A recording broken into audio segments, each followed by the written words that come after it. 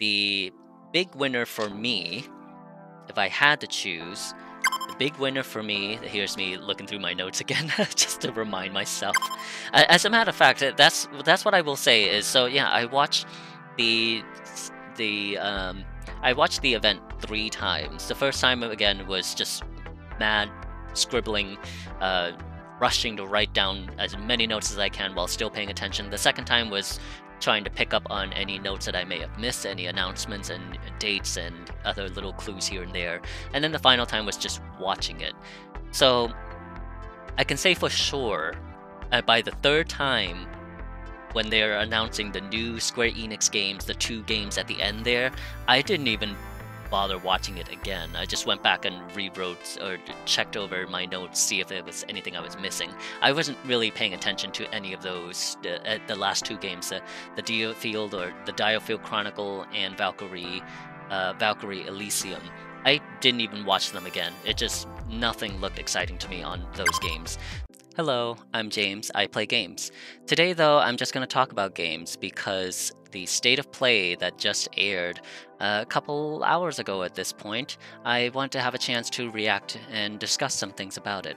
I have been a PlayStation fanboy forever, so a State of Play is something to look forward to all the time. In the descriptions, it was only expected to be about 20 minutes with a focus on games from Japanese developers, so expectations have been set there. There are no news about hardware, PS5 or PS4, and specifically PSVR 2. No news and updates about that. It's just going to be games. Without further ado then, let's chat. And so this time it was quite a short one. I think expectations were quite tampered this time. No updates on PSVR 2, so there was not going to be any announcements about VR. I had the assumption that they weren't going to talk about the current PSVR either, so nothing to expect there. I was curious to know if there was, I was watching the chat as the countdown was going on. A lot of people, obviously, with their hopes and wishes for remakes and remasters set to come out. There was lots of suggestions, and I saw a lot of Final Fantasy, some Resident Evil, some Silent Hill. Bloodborne was suggested. Hogwarts Legacy somehow came up, even though I don't think that's a foreign IP, so I don't know how that came up, but I'm sure it was just, personal wish. And my first thought was, I hope, yes, remakes and revivals, renaissance for previous games would be nice, but I also really, really hope that there was something new, just some new IPs, some new gameplay, some new footage, anything new. No more remakes and remasters, at least for a little while. I'm ready to see something new. Without further ado, let's just jump right in. The first game that got announced, Exoprimal, due 2023, so next year for the PS4 and PS5. Exoprimal, I kept writing, for some reason I wrote down Left 4 Dead with dinosaurs and robots, and I think that perfectly explains it. It was dinosaurs coming through a vortex in the trailer anyways. There was a vortex, a black hole, inverted black hole if you will, where dinosaurs were just pouring out. On a personal note, dinosaurs being, if they were actual dinosaurs, falling from that height, they technically shouldn't have survived. So I don't know, there's something about that, just physics-wise did not make sense to me. I digress from that point though. But anyways, the dinosaurs were coming through in what looks like a futuristic city. I think it said year 2043, and the characters that you were playing were being suited up in mechs and robots. They were called exo-fighters, and you do get a glimpse of each of the exo-suits. To me, it looked like it was exo-suits as in classes, class-based system, multiplayer, PvE. I just wrote down robot suits versus dinosaurs. That literally sums it all. At the end, it was also announced as a new IP for Capcom, finally.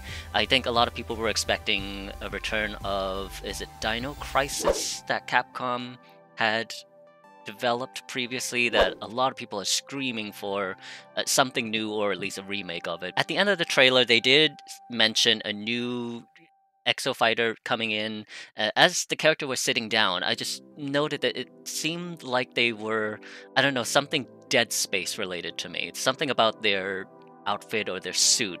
It just looked like, I can't think of the character's name, but some character or just some suit from the Dead Space series, so perhaps a collaboration possibly as a new character.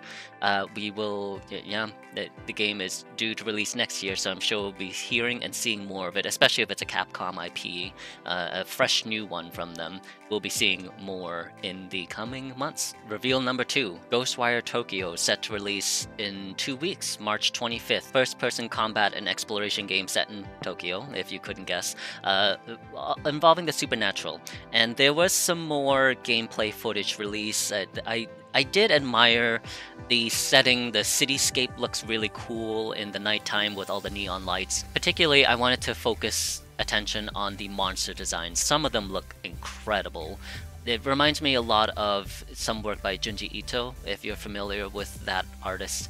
I have not read much. I've seen some things, and there's just so many similarities. It makes me think that somehow they were, I don't know, consulted or at least referenced and inspired by. But it looks very cool. There was a little bit more about the story, but ultimately it was just more gameplay footage. Next up, Stranger of Paradise Final Fantasy Origin, due to release March 18, so not even 2 weeks from now, it will be released. They did at the end of the trailer announce that there is a new demo out for PS5 owners to try. It was more gameplay, more it's just more gameplay, more abilities. You do see the main character dressed in something a little bit different, so some different armor, I'm sure. And there was, particularly for me, the highlight was a fight against a Marlboro type enemy. It was just more gameplay, more details. That's about it. The next thing that came up, Forspoken, due October 11th this year. More gameplay footage. You see a lot more of the main character. I wrote down and encircled elemental gymnastics. It was a lot of the character just jumping around, a lot of acrobatic movements. There was a scene where she was doing multi-jumps, not even double jumps, just multi-jumping, and a scene where she was surfing. It seemed like she was surfing on ice powers across water, and she was doing backflips mid-air, mid-combat probably. But ultimately for me, I was very curious about more of the gameplay, and you see the character using lots of elemental powers. There was a flame, I wrote down flame sword, thunder whip, or perhaps wind whip, and again the ice surfing. There was a scene where she was creating kind of like a wind vortex that damaged enemies in an AoE style. So the combat looked really interesting to me, and then there was the kind of parkour-like acrobatics that she was that they were showing off for her. The next game announced, or the next game revealed, took me by surprise. I don't know if I just have been out of the loop and I haven't been paying that much attention, or if this was a complete surprise to everybody. Gundam Evolution 6v6 multiplayer PvP. Later this year, so there hasn't been a true announcement, but they have announced a network test in the spring of this year for US and Japan players, so something to look forward to if you are interested. They did highlight 3 game modes. There was point capture, which sounds to me like capture the flag, domination, which sounds like King of the Hill, and destruction, which just sounds like kill as much as possible. I might be a bit out of date with the PvP, gun playing terms there, so hopefully that makes sense to everyone. Graphics were nice. There was a bit of, if you're not familiar with Gundam, it's a whole bunch of giant robots fighting each other. That's basically it. There was some some display of different weaponry, and there were nice effects, nice neon lighting on some of the attacks, and there were certainly different robots and different weapons, including the iconic one from the why can't I think of it? Gundam Wing. The iconic one used by the main character is present in there. Ultimately, though, I was surprised, but I didn't have anything to look forward to in that sense. It was billed as 6v6 PvP is what you're looking at for this one. Interesting, robots fighting. I can dig it, but it was kind of forgettable, to be honest. The fact that the Gundam name was attached to it was really what set the flag off for me. So that's about it, though. Now, if we're talking about throwbacks, the next game, the next reveal is a heck of a throwback. It's the Teenage Mutant Ninja Turtles, the Cowabunga collection. set to release this year. No specific date yet. It's just a collection of classic games in the Teenage Mutant Ninja Turtles franchise from previous releases. And I did see Turtles in Time, which was my favorite. I also saw Tournament Fighters, which was the one that I did not know existed. It was a fighting game featuring the Ninja Turtle characters. But ultimately, it was just a classics bundle. Nothing more to write home other than that it's Ninja Turtles. Cowabunga. And lots of pizza. Next game announced, I have it as number 7, Gigabash, due this year. Later this year, quoted.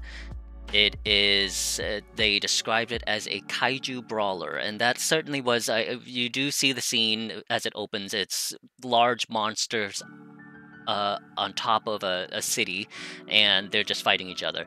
I did pick that it seemed to be 4 players, and it's an overhead fighter. And I was trying to see if I had any memory of any game that it could be comparable to. Rampage, in the sense that it involved monsters, but instead of destroying the city, you're destroying each other. And again, it was 4 players, so it must be couch co-op possible. I was only thinking Gang Beasts, but that's certainly not a fair comparison at all, because the monsters do have abilities and powers. It's just, I wrote down colorful kaijus. So the designs are interesting, but other than that, that's it. Kaiju Brawler Gigabash later this year. The next reveal threw me for a loop. I saw a blue butterfly in the beginning, in the intro, and I just thought, oh wow, more Persona, excellent. I was so thrown off. Because apparently a blue butterfly is not trademarked to the Persona or the Shin Megami Tensei series at all. It was for JoJo's Bizarre Adventure All-Star Battle R. I did see the R in the title. I'm thinking maybe it means remake or remaster. I don't know if that's actually a part of the title, but the R was very significant for me. Due early fall of this year, it is... I did hear them say that it was a fan favorite game to return, or making a bizarre return. And I did have to look up the original game. I know nothing about the franchise, the comic, or the game itself. There was a game released in 2013, JoJo's Bizarre Adventure All-Star Battle. It looked the same to me. Same cel-shaded character, same kind of... It's a fighting game. I did pick up in this trailer that it seemed tag team based, like in the Marvel vs. Capcom and Tekken Tag Tournament. That's probably the only thing I've noted. And at the end, it does announce 50 playable characters to be continued. So potentially it'll have at least 50 playable characters. The next game, Trek to Yomi, due in spring of this year. I wrote down, it's a black and white samurai side-scroller type game. I wrote down Ghost of Tsushima plus perhaps Limbo or Inside. And I'm thinking more Ghost of Tsushima for the setting and for the combat style, but Limbo and Inside due to the fact that it's a side-scrolling platformer. I don't think there'll be much puzzles involved in this game. It'll just be more combat-oriented. And that was a surprise to me. I do like the art style, black and white. It is very significant. There was no kind of like red blood, for example. It was just purely black and white. And yeah, it very much reminded me a lot of Limbo and Inside, but with samurais. Of significant note to me, well, I put down 2 big things for me. At the end, they did list the actors and actresses involved in the project. None of the names look familiar to me, but I'm sure if you were involved, if any of the names look familiar to you, you're probably very excited about it. And if so, that's good. That I was very surprised that they did that. Also, I did notice that Devolver was involved in the production of the game. Devolver, I've kept my eye on them a lot. They release some very interesting games, just interesting stories or interesting gameplay. They embrace very exciting and unique games. So to see Devolver being involved in this project, to me is enough to get me interested. So yes, Trek to Yomi due spring of this year. The next game, the next reveal, number 10, as I wrote down, more Returnal. It is the Ascension update. They call it Ascension Update 3.0, due March 22nd. So a mere 2 weeks, or not even 2 weeks away. They did announce it as a free update to Returnal, which is PS5 exclusive, and it does include two-player co-op in campaign.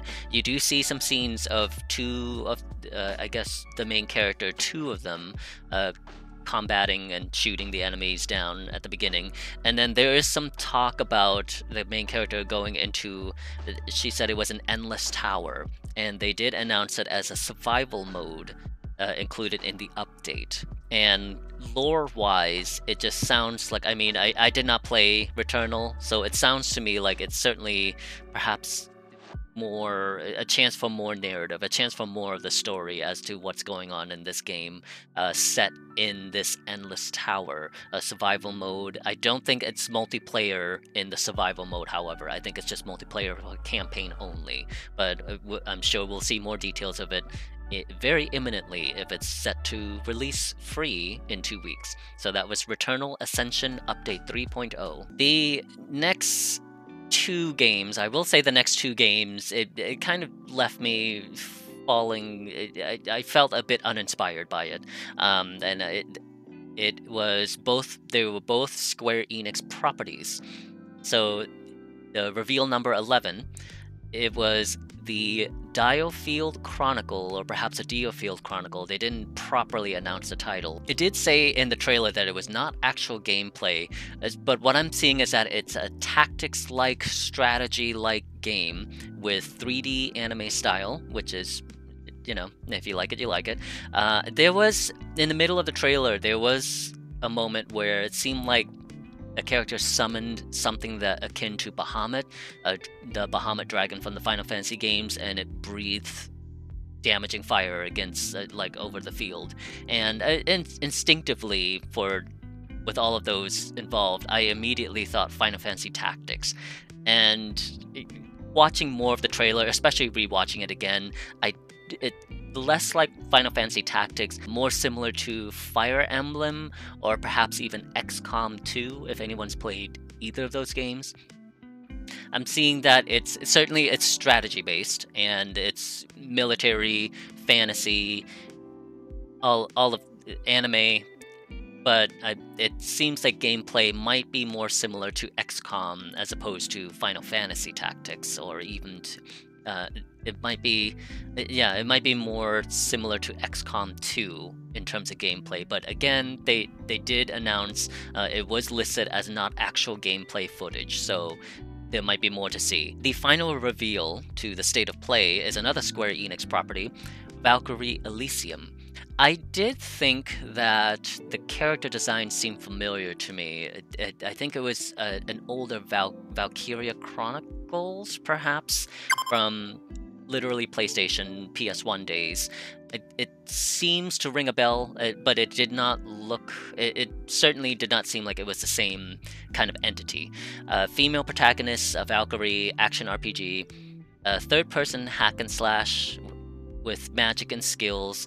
And I wrote down, and I think, did I circle it? I did. It was Devil May Cry inspired, which there are scenes of her, you know, hacking and slashing, and then there's another scene where she was collecting gems, and it felt, again, it felt Devil May Cry action adventure to me, with fantasy elements and something about Valkyrie and the Ragnarok, all of that lore, which is interesting for sure, but it ultimately it didn't hold anything for me. It felt very forgettable. It was not too memorable, other than the fact that it was Valkyrie related, and it looked like something I had already seen. That might actually be a part of the problem too, because it doesn't feel new. It feels like I may have already seen it. At the end of the trailer, it does show, you do see a scene of a female dragoon. I wrote down female dragoon with a halberd walking in, and it seems like she is a mysterious character. And again, she seems familiar to me, but I don't know why. She seems very kind of related to the Final Fantasy series, so maybe another collaboration of properties. But she was familiar, but not completely memorable, and that ultimately, if I could sum it up as the final reveal of the state of play for this game, Valkyrie Elysium due this year. Familiar but not memorable, I guess is the takeaway for that. So yeah, that was this year's state of play, March 9th, 2022. I marked it down as 21 minutes long, and that's quite literally they tampered expectations by saying it was only going to be about 20 minutes. Fair enough. No news about hardware updates. On a good note, I was very happy to see a new Capcom IP, although I'm not interested in it. It was something new. That's good for Capcom, something new in Exoprimal. It looks quite literally very different from anything that Capcom has done, and I'm having a hard time kind of placing any IPs that they have done that are similar to it. So I'm looking forward to seeing what that will be, if not really to play it, just to see how they do their version of what I wrote down as Left 4 Dead with dinosaurs and robots, or well, dinosaurs and exosuits. More news on the new expected game. So Ghostwire Tokyo, Stranger of Paradise, Forspoken is very welcome, and then pretty much Returnal update is cool. I have yet to play that game, so I can't really remark on how excited I am for that. The new IPs announced for Square Enix, nothing for me. Exciting that it's new, but not excited, and it's not new enough for me to remain excited. So for me, state of play for this one, middle ground. Nothing too earth-shattering or wave-starting. It was just a kind of check-in. And I did see in some of the comments the usual, you couldn't have sent this by email, this couldn't have been an email conversation. And it was interesting in the thought that, like, yeah, all of these, I chalked it down or scribbled it down as 12 announcements, and how much of them could technically have just been, I don't know, a Twitter announcement as opposed to a whole event. But regardless, for me, I'm just excited that there was another event with more news, and especially new games. That's always something to look forward to. The big surprise for me certainly was the new Capcom IP, Exoprimal. And if anything, I am more hyped for Ghostwire Tokyo. I am slightly more interested in Forspoken. And that's about it. There was not much else. Not much else in this one that kept me going. So yeah, that was my reaction. Well, that does it. That was James and Games reacting to the PlayStation State of Play. That's really hard to say if you think about it.